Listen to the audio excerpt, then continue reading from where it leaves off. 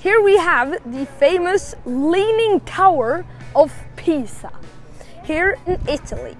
So the most frequently asked question about the Tower of Pisa is, why is it actually leaning? So the reason is actually that it is leaning due to the ground it is standing. Ground is made out of unstable soil, which caused the tower to, start leaning.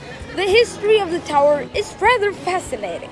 Well, in around 1770, after a few years into the building process, the Tower of Pisa was about 23 meters or 75 feet tall and started to lean.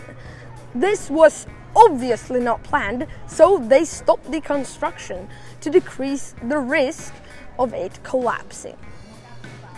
It is today about 57 meters or 187 feet tall. So later, a war between Pisa and the city Genoa broke out.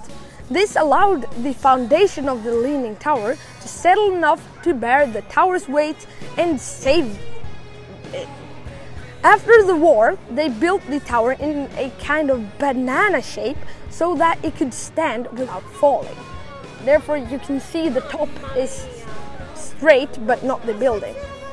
And now, about 250 years later, we have this beauty that people, love to take pictures with, I don't know.